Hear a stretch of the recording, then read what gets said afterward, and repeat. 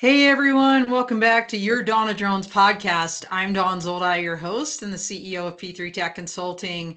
We are in December at the end of 2023. Can you believe it? And this month we are dedicating to the theme of Best of 2023, and it is sponsored by Sage Tech Avionics, so we thank them. And what better way to kick off this month with some of the best of folks in the drone and AAM industries. We've got Kevin, the drone guy Morris from the FAA, and Tran, who is the director of aeronautics for the Ames Research Directorate for NASA. So this has become really an annual tradition where we look back on the year through the eyes of these two incredible folks and their agencies and what's happening in these industries, and look a little bit ahead at what we might see in 2024. So welcome back to the show, Kevin and Hui. Great to be back. Thank you. Thank you. Absolutely. So, we were talking before the show and I'm like, oh, everybody knows you guys, but you know what? There might be like two people out there that don't. So let's go ahead and start with Hui. Can you give us just kind of that 3-sentence, I know that's really hard for you to do, elevator pitch on your bio, because I know your background is so illustrious, but maybe just that brief, kind of intro of who you are and what you do. Okay, so my name is Tran, and I'm Director for Aeronautics at NASA Ames Research Center. And my background is actually in thermal protection system, or what we call heat shielding for entry vehicle. So I work on all the Mars mission and also on Stardust, and the latest one is Osiris sample return capsule. That's how I start my career.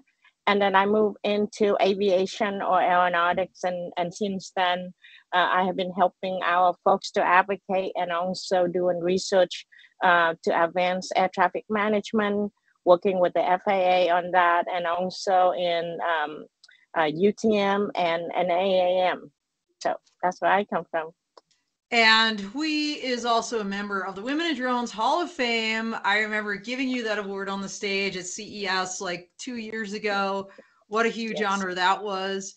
And by the way, everybody, if you didn't catch Hui's Full Tilt Leadership podcast, probably one of the best of all time. So I didn't grab that link, but if I have time, I'll try to drop it and we'll get that out to the audience. Kevin, the drone guy Morris, tell us about yourself. So, Don, I thought we had an agreement that I would never have to try to follow up Hui again when introducing my background compared to hers. So this is going to be a big letdown for a lot of you. I'm sorry, because Hui is amazing. Yes, I'm Kevin Morris, and I've been with the FAA for about 16 years, also known as the FAA drone guy. My career started out in aviation as a pilot, a flight instructor, later on an airline pilot, and then I came to work for the FAA as a aviation safety inspector. So I do surveillance, investigations, enforcements. Then I got into the safety side of it. I was a fast team program manager. That's the FAA's safety team. And then I worked my way up into headquarters doing some policy and regulations on drones, specifically the trust. And now I'm in the Office of Communications, where I get to do a lot of these fun chats, helping share what the FAA is doing and what we want to do with drones and how that makes everything better and safe. Yeah, I think there's nobody else that I can imagine being a better face for the drone industry than you, Kevin. You're everywhere. And I think we might even have a couple of pictures of you out and about on the town. So there he is getting filmed. I think this one was in the Super Bowl or something. Yeah, that's me on the beach looking for drones. I'm not relaxing. Clearly, I'm in my work shirt. So that is a work engagement there. I love that. I love that. Very good. And the obligatory selfie. Yeah, there you go. That was at Sun and Fun last year. Oh, that was so awesome. Yeah, we'll talk a little bit more about all the things you've done, but let's jump right into this because, this is the perfect time to reflect on the year. And as you both do that, I want to focus on drones first. So what would you say? Let's start with you, Kevin. Top 3 developments, issues, news, anything anywhere you want to go with this in the drone industry in this past year. Well, I think for drones, really this past year, in one word, would be BB loss. But since you gave me top three, I'm going to expand on that a little bit. Okay. What I mean by that is this year we've done some pretty remarkable things with beyond visual line of sight flying. Earlier this year, we issued 4 exemptions for operators to fly BVLOS. And why that is important is because those exemptions then pave the way for other operators to take a look at what the exemption is, how it was done, and then be issued summary grants based on those exemptions. So it really is speeding up the process for making BVLOS routine. Obviously, we don't have a rule on it yet, but those exemptions really are paving the way for others to do the exact same thing, expanding drones flying BVLOS. Another big thing I thought was interesting is for drones that are doing agricultural operations. So this is what we refer to as Part 137 or crop dusting with drones. The process to get an operational certificate from the FAA followed for a long time our longstanding process for traditional aviation. That slowed things down. It was taking 9 months to a year for some folks to get their operating certificate to spray crops with drones. We streamlined that process this year. So now if you're operating a drone under 55 pounds, so essentially a Part 107 type operation, you can start to get your authorization to operate in as little as 30 days. We really made that process much more efficient. And I can't remember the number off the top of my head, but the number of people we cleared out of the pipeline that were waiting and waiting and waiting for the old way to work was pretty remarkable. So we really expanded that. The third thing is kind of going back to BVLOS. We've always had the special governmental interest process for public safety agencies responding to natural disasters or elements that need quick response with drone actions. We really branched out and expanded that this year and enabled a lot of BVLOS operations, which some people call tactical BVLOS or shielded BVLOS operations. But the bottom line is we allowed a lot more public safety agencies to operate drones in support of their mission in real time, addressing real safety and security issues. So a lot of things happen this year, but I think a lot of that focus is BVLOS, which we'll get to later, I'm sure, Don, but makes me really excited for next year. No, absolutely. Lots going on there. I've been watching all of this throughout the year. Great stepping stones to really opening up this industry to bigger and better things. So, Hui, your focus at NASA and your mission is primarily on the research side. And I know you're doing a lot in advanced air mobility, which we'll get to in a second. But, some of that actually includes drones. And so as you look back on the year, whether it's, through your agency's perspective or just kind of as an expert in the field, what would you say are the top 3 developments this year in drones? Yeah, so actually, dovetail to what Kevin just saying about drone BVLOS operations, right? I think that FAA make a really good progress on having what we call tactical BVLOS, but our goal for our research and of course working with the FAA and the industry is we trying to enable what I call routine fire and fly BVLOS for the future and be able to integrate it into the current NAS. So I think that's going to be the future we looking at for the future research, and that's what we've done. Working with the FAA, working with the industry, we just restart the UTM research, what we call UTM 2.0, right? The NASA done the initial research in UTM. And then we ended the project in 2019, but now based on the demand of the integration, we coming back and we said, okay, we're going to focus the research, helping the FAA, helping the industry on how we're going to integrate this thing in the NAS. And so we start UTM BVLOS 2.0. And we're actually working with the FAA under a research transition team. We have selected a key site. We had partnership with industry, and we are going to start that research in the future. And hopefully, every year we will demonstrate technical capability of this, and eventually allowing and helping the FAA to to be able to allow the operation of UAS. Second thing that I thought was really powerful for 2023, and we actually start in 2022 and beyond, was the use of drone in firefighting. And we've been doing that for a few years now. But this year, we had deployed 6 or 7 of our what we call UASP kit, pilot kit, that is providing U.S. Forest Services and wildfire community situation awareness on who in the airspace operating. The helicopter, the aircraft, suppression aircraft, and be able to see where they are before they can operate the drone.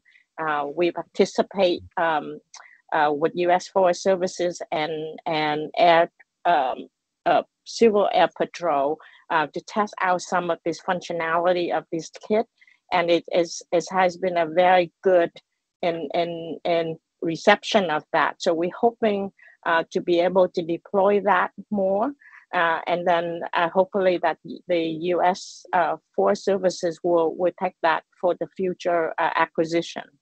And the third thing is that I thought it was really useful to see more use cases and more acceptance of the public on drone, right? So, we're talking about that company that using drone to deliver medical, and also especially in Africa and other third world country using drone as part of their medical delivery. And I thought that was a really good for the 2023. Outstanding. So for those that are listening, I know we've got a lot of people on YouTube right now, a lot of people out there. By the way, these are the experts. You can pick their brains. So send notes in the chat or just say hello. Tell us where you're from. This is live. I've been taking copious notes because I want to follow up on some of these things. This is not really scripted. I'm hearing these answers just as you are for the first time. And I love what I'm hearing. For those that are not super familiar with the drone industry, UTM is UAS traffic management. It's that low altitude airspace management system that's going to be separate but loosely connected to air traffic control, connected insofar as when it needs to be, right? So that's what we're talking about. A lot of research on the NASA side there, and the NASA is the National Airspace System, and integrating drones into that is obviously the key thing that FAA and NASA in support is trying to do. So I have a question for you, Hui, if you're allowed to tell us, and you probably did announce this publicly, but I may have missed it. So for your UTM trials that you're going to be doing in the future, you said there was a key site announced. Where can you share with us where that location is? I don't know. Well, I think they are working to get the clearance for that announcement for the key site. Okay. They are looking at a few, just and it's not, it's not secret or anything. It's just that we need to make sure that the key site would have the characteristic and the airspace that we need in order to make the UTM research reality, right? And also the acceptance of that kind of research. But we're also looking at the key site, what we call as a living lab, which means that once we are setting this infrastructure up, and we're hoping that it, even after we're done, it will remain so that industry, academic, and other government agency can continue to use it as a way to improve the technology. So that's why we call it the key site. But in my view, we call it the living lab, so that we will continue to improve and continue to deploy new technology and be able to test it out before it go into operations.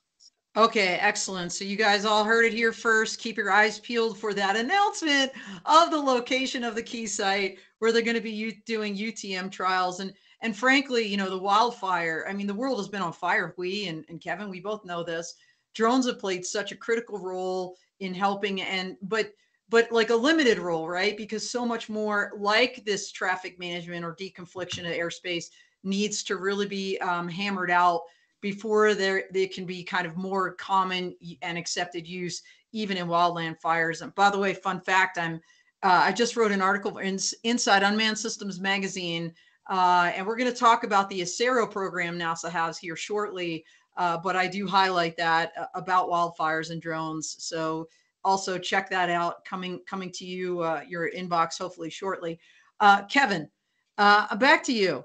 And again, if you can't answer this, just don't. That's fine. I'm deviating from some of the stuff we talked about, but you raised a couple things. One is your Part 137 streamlined process, so yay.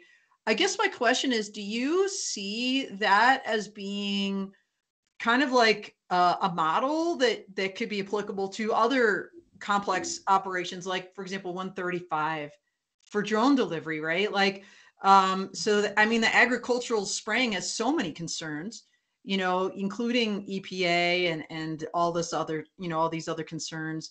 Do you expect maybe there could be something hypothetically in the future applicable to some of these other complex ops based on just the lessons learned that you guys gained from the 137,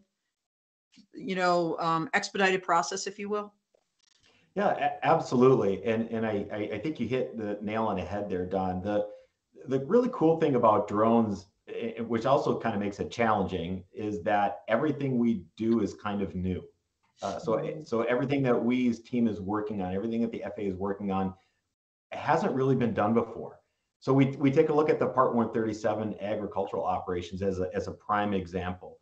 I mentioned before, traditionally there was this multi-step process, and we have acronyms for it, but I'm going to spare everyone FAA acronyms right now. But there was a long process that you went through with your local flight standards district office to get certified, and that worked really well for traditional aircraft. But of course, drones aren't traditional aircraft. They're very different. So I think what you're seeing is the FAA taking a look at always the risk of the environment, the operation, the mission, and then tailoring our processes to meet that risk. And so Part 137 is a great example of that. So what we've done is we said, look, maybe we don't have to do all this because this isn't a traditional aircraft. This is a drone aircraft. And so maybe this process will work. So let's try it out. Let's see how it goes.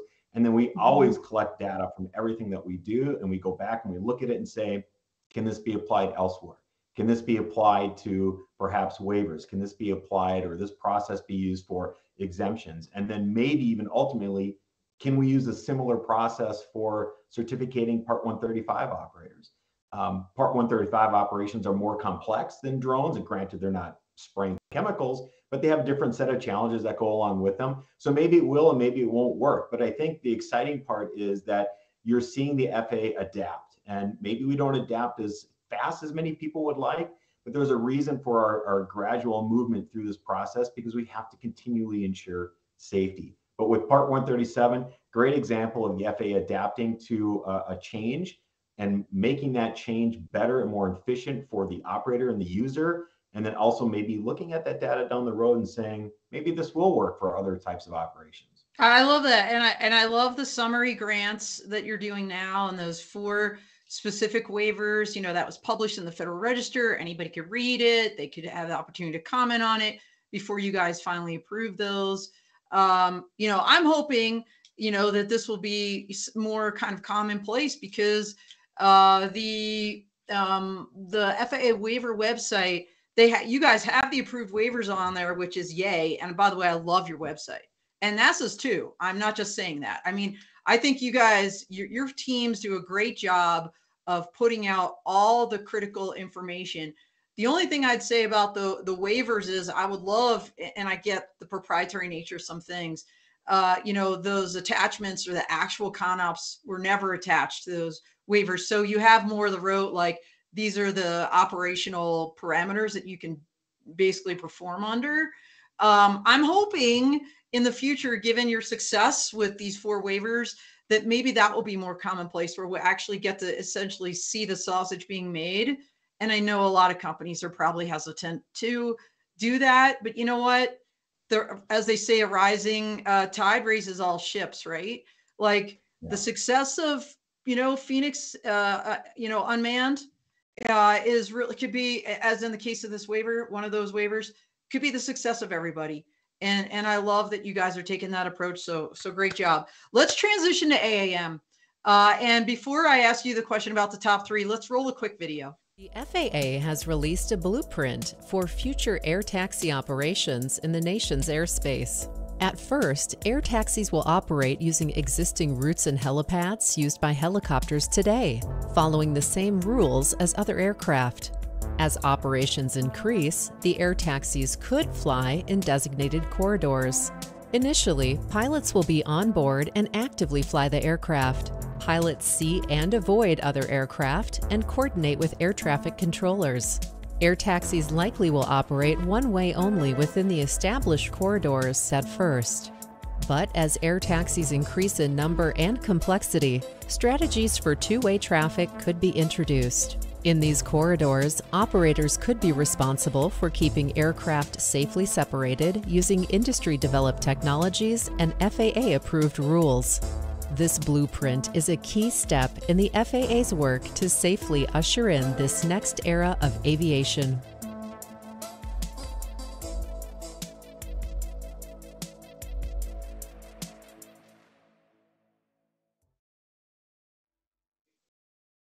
Woohoo! I'll tell you what, drones are super cool, but I have a huge heart for electric vertical takeoff and landing aircraft and air taxis of the future. And I don't know, just looking around this past year, I just feel like there's just been news popping all over the place in that particular arena. And I'm going to start this time with Hui, and then we'll go to you, Kevin. Lots going on, obviously, in advanced air mobility, in particular on the eVTOL side of the house. You guys have been doing things for years, you know, the national campaign, you know, the ecosystem workshops, etc. As you look back on this year, Hui, what would you say the top three AAM developments have been? Yeah, I think 2023 probably one of the most exciting year for AAM and the industry itself, right? You start seeing Joby flying, Beta flying. I mean, and in New yeah, York. in New York, right. I mean, that is just, it just so exciting, you know, so exciting to see Archer is flying, and almost like all major OEM in this area is starting to build the aircraft, starting to fly it. You know, we heard a lot about it for years now, but they finally operating in the system, and thanks to the FAA to at least give them some approval so that they can start flying in New York. So you can see that the future is very bright.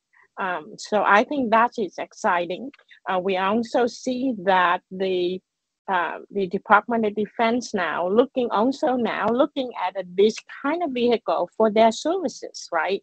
And it actually is another excitement, because we all know that that's how aviation gets started, right? We started with aviation with mail carrying first, delivering first before it become commercialized.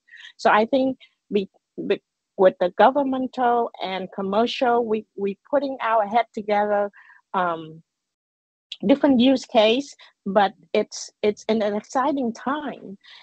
And we also working with industry on how are we going to, again, integrate it into the airspace. Now, this vehicle is going to fly higher than 400 feet, unlike the UAS, the small UAS going to fly into to our airspace. How are we going to integrating them and allow what I call routine, scalable operation, not just one-off? What we've seen this year in New York, great, but it's still a one-off, right? We use, but we wanted to be able to scale it, you know, and that's the only way that we can make air taxi affordable for all people, not just a few. So I think that's very exciting. And then you're also seeing other use case for AAM. It could be used for what I call medical, right? How bringing doctor from city to rural area to help to help that community. So I'm seeing these so many public good use case that can enable this industry to grow and to become more an everyday mode of transportation, taking a 2D transportation, which is we're driving, right, to a 3D transportation and utilizing all of the altitude that the FAA allow us to do. Yeah, absolutely. This is probably not as exciting for Kevin in a way because you're already a pilot, right? So, but for me, like this year was so big for me because I got to see, well, actually, I guess it was a little towards the end of last year. I got to see the unveiling of Archer's Midnight aircraft, but also the transitional flight of the Maker, which was their prototype. But then this year, at the NBAA, the National Business Aviation Association's Business Aviation Conference and Expo, BACE in Vegas, I got to see the volocopter fly, the Velocity. And at the Henderson Airport, I was standing there with Tony Drummond and Monica Cambra, and we were just like, our mouths were open. We're like, oh my gosh, like so incredibly cool. It's one thing to see a picture or a video. It's another thing to see these things live in action. Just amazing. So Kevin, FAA has been doing a lot, chipping away at AAM, trying to facilitate all these different flights and demos and sandboxes, if you will. Tell us what you think are the top 3 in AAM this year. Well, Don and Hui, I wholeheartedly agree on the excitement level of AAM.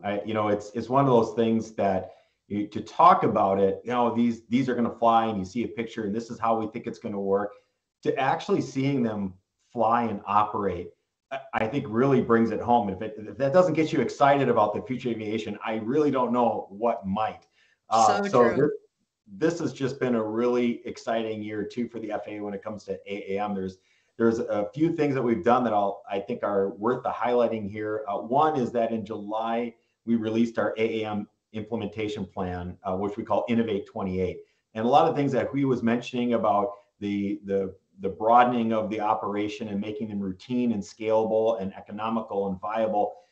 That sort of fits into the FAA's Innovate 28 plan. And we call it Innovate 28 because the idea is that by 2028, which is about to be only 4 years away or less, right? I know. That we are going to have routine AAM operations. They may not be at scale in 28, but a goal is to have those routine operations operating by 2028. And if you haven't had a chance to read the Innovate 28 plan and you like AAM, take a read. It's pretty cool. It will literally draw out the roadmap, where our benchmarks are, how this is going to work. Not only that, but it talks about the massive collaboration. And I know we touched on this a bit, that has to happen between not only government to government, FAA and NASA, but also industry, OEMs, manufacturers of these aircrafts, the support structure. Vertiports is a word that's been thrown around the last couple of years. How is that going to fit in? How is the electrical grid going to support these types of aircraft that are eVTOL? That's all part of that Innovate 28 plan. It's really, really cool.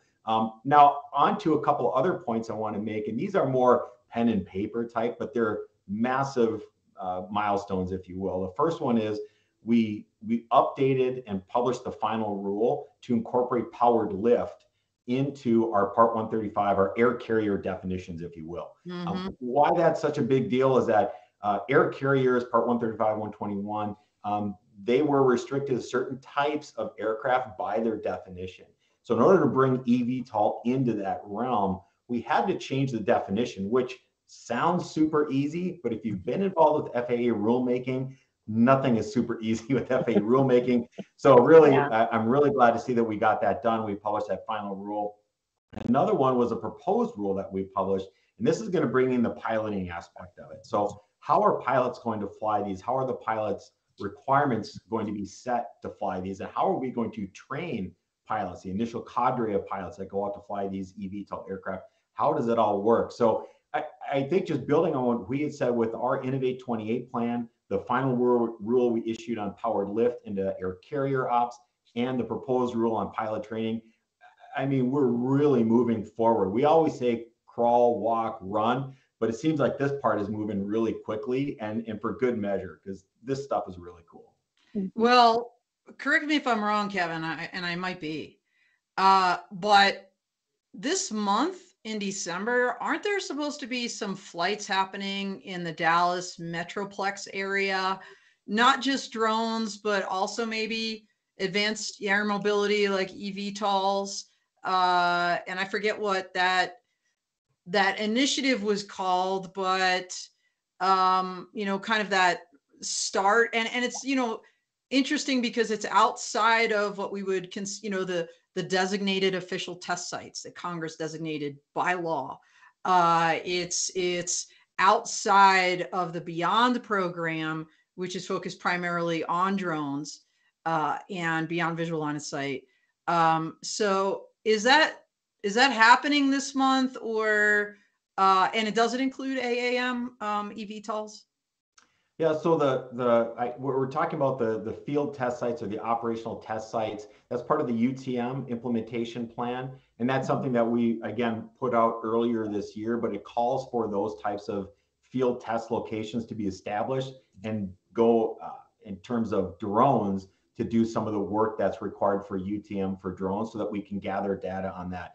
So that data gathering is in process. We're taking a look at all these test sites and trying to figure out if we should establish more or take a look at what we've got there. But we had mentioned before, it's creating a field test location is a lot more challenging than saying, hey, we want to put it here, because you want to be able to create a location that's going to encompass as much diversity in airspace, traffic management, infrastructure, everything else, so that you don't have to recreate that test in a different environment because you missed a box to check over here. So that the field tests for our UTM implementation are underway. We're going to take a look at the data as it comes to us and help us formulate our long-term plan with UTM.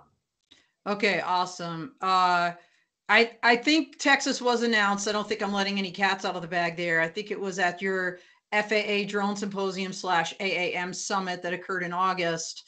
I just remember hearing that, and I remembered hearing something about December. That's why I was kind of bringing it up, since we are in December. Do you any updates on that, or I don't mean to put you on the spot, but that was just my memory of that. Yeah, so we're in the process of gathering the data from those test sites. You mentioned Dallas, so I don't really have any updates to bring for you on that yet, but I have a feeling when we do this next year, I'll probably have some recap of those test sites. Okay, all right, gotcha. Speaking of test sites, we've got Mark Genug from the Nevada test site. He has a question. How can the UAS test sites better enable your efforts? I'll let Kui take that one first, unless you want me to tackle that one.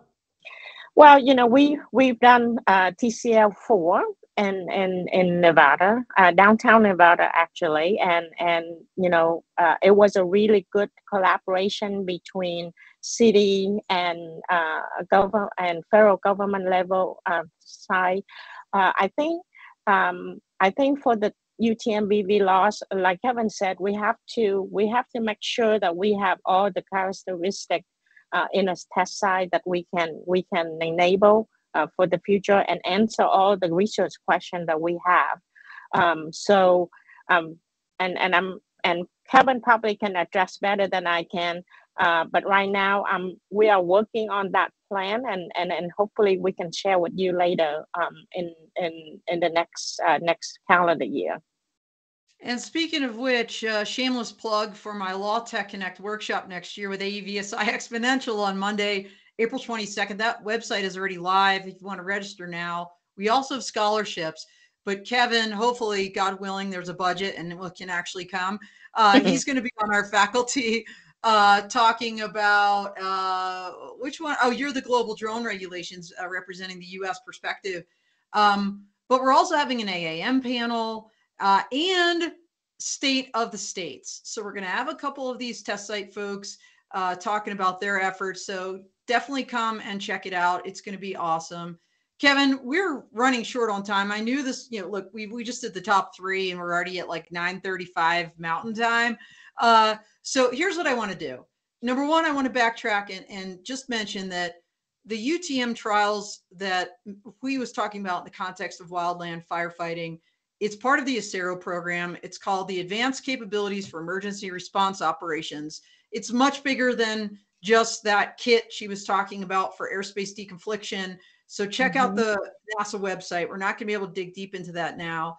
What I want to do is pivot just for a second. I mean, we've been alluding to it, but since this is kind of like the look back and look forward show, I want to ask both of you as we kind of get close to the end here, because this has been great. This has been amazing. Thank you so much for your perspectives and for all the progress this year from both of your agencies. It's just been spectacular to watch that, obviously hand in hand with industry, people out there are really charging hard.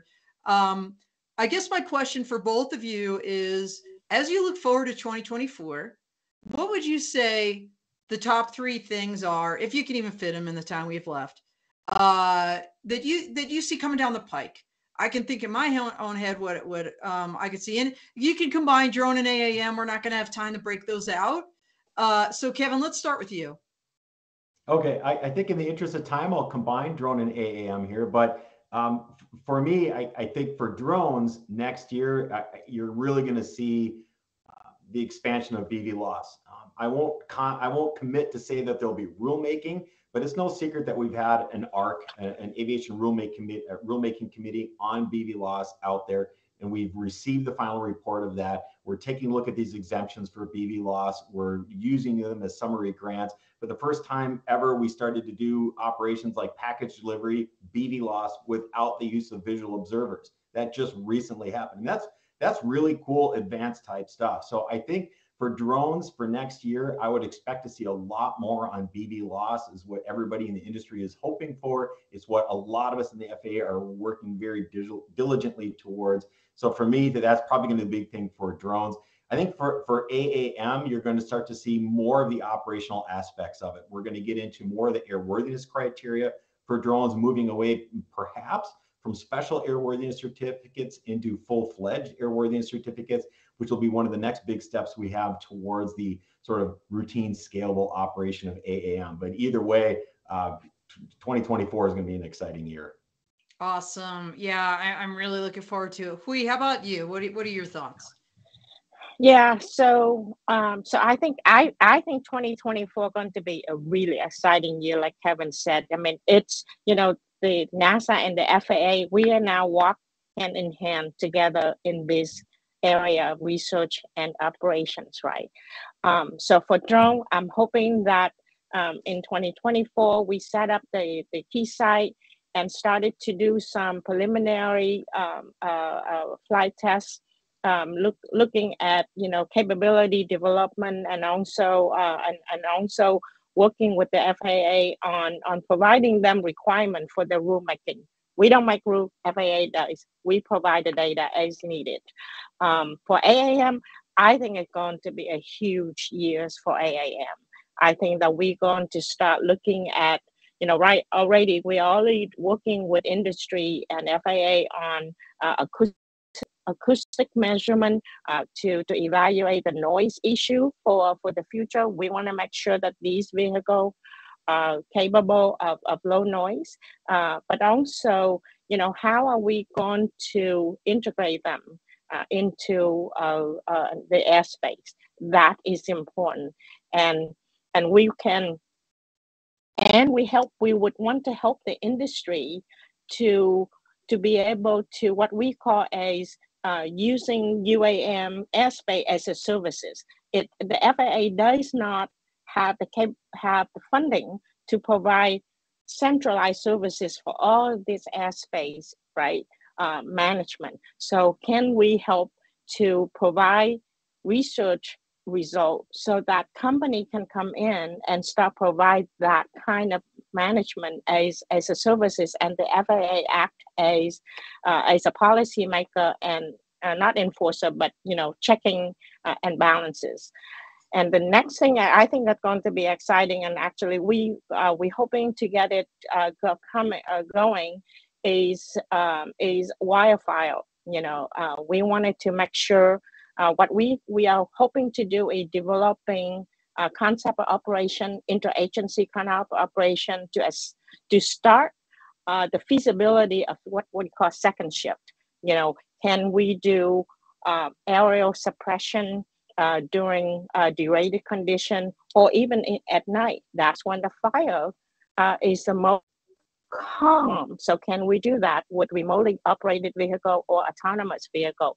So that kind of thing, I think you're going to start seeing in 24. And I think it's going to set it up for a 25, 26, 27 and beyond. And hopefully by 2030, we would see a scalable operation of UAM, AAM, drone and all that. So. Yeah, I love the comment you made earlier about the Department of Defense and some of this work with eVTOLs. So we saw Beta Technologies delivering their Alia aircraft to the Air Force this year at Edwards Air Force Base. I think Joby delivered their first one shortly behind that, and agree it's a huge stepping stone to certification on the FAA side to prove out that safety case on the DoD side as well. So lots going on there. Really exciting times. I was actually involved back in 2013 with the California Rim wildfire, and we put I think it was a Predator up, California National Guard, and that was a really, really big deal. But to your point, it enabled 24/7 operations for the first time. At night, those firefighters were the hugest fans of we could actually work and help suppress this fire in a way that we've never been able to do before. So long time in the making. I'm looking forward to all of this future progress as well. In the couple minutes we have left, I want to give each of you the opportunity for some closing remarks as we close out the show, as we close out the year and blast into 2024 together. So Hui, let's go with you. Your closing comments. Yeah, thank you for inviting me back to this, and I really appreciate the audience taking that time to listen to us. But like I said, I think that the U.S. need to maintain the leadership in this area. We do want to harmonize with at the global level, but at the same time, I think that UTM started here. Air traffic, we have a good air traffic management system and the safest probably in the world. So I think we need to stay in the forefront of that. And as a government entity working with the FAA and other agencies, we want to ensure that U.S. leadership in this area for our economic growth in the future. Awesome. Thank you so much. Kevin.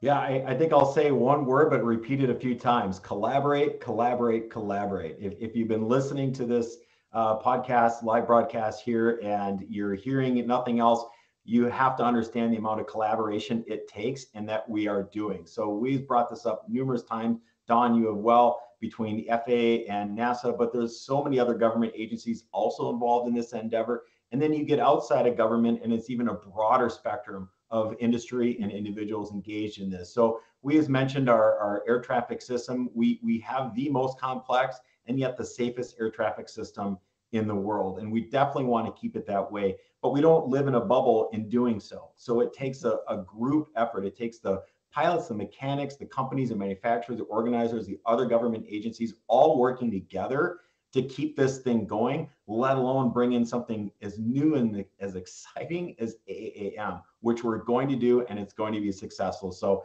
Don, thanks for having me on. It's always a pleasure to speak with you and we on this topic. I look forward to this every year. Yeah, absolutely. If this was Sesame Street, I think this production was brought to you by the letter C, collaborate. I think the two of you are a living example of that. And Kevin, I'll tell you what, the collaborations I've seen across industry this year has been unprecedented.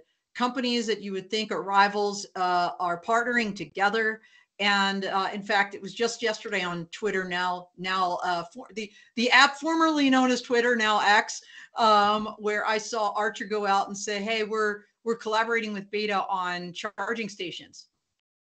And I was like, better together always. And people started hearting my thing because yes, collaboration is key. And we've seen that this year. We've seen that with both of you. And we, of course, we want to thank both of you for taking the time out of your incredibly busy schedules to spend this time with us and give us this year in review. So much we weren't able to cover, everybody. Go to the FAA website, go to the NASA website, check that out. Any other ways for them to contact you or places where you think they should go to learn more about the FAA and NASA's efforts, Hui, you first. Well, I'm going to be in CES 2024. So if you're there, look me up, and we can collaborate some more. Kevin. I'm going to miss CES this year, which is a shame, but you can find me usually at AUVSI's Exponential, the Commercial UAV Expo. You can also find me online. I'm the person answering our Facebook messages on our Drone Zone account, so you can always reach me there too, but just follow us on our social media accounts or check our websites. Awesome. Well, thank you both so much, everybody. We are out here.